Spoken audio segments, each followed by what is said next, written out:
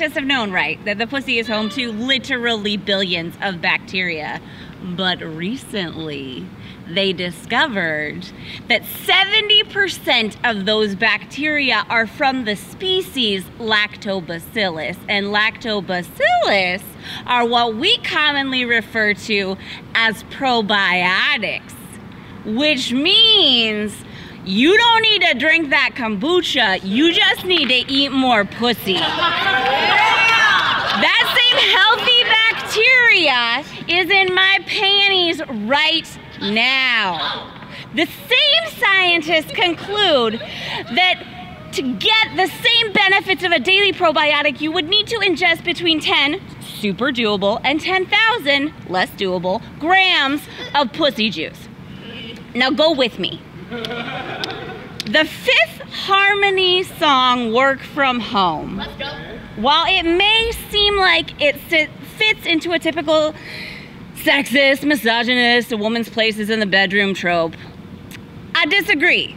I think that these women are actually proud feminists. Okay. And instead they are aware of this research and are simply promoting healthy digestion when they say, you don't gotta go to work, but you gotta go to work, and then gesture to their downstairs. I know, maybe you're thinking, but Roxy, do they have to be so scantily clad? No, but even at Denny's, the dessert tray looks damn good. And it is a known fact that saliva aids in digestion.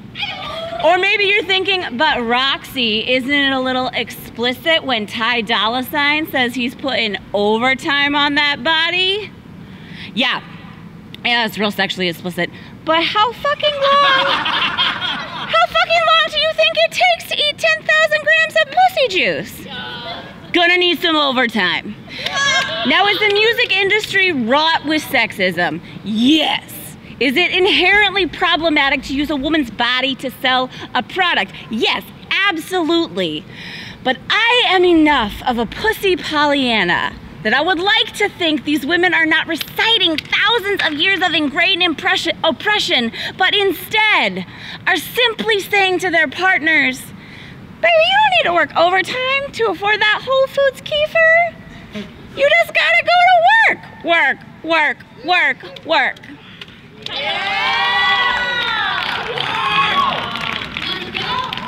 Spider-Man came out. Spider-Man.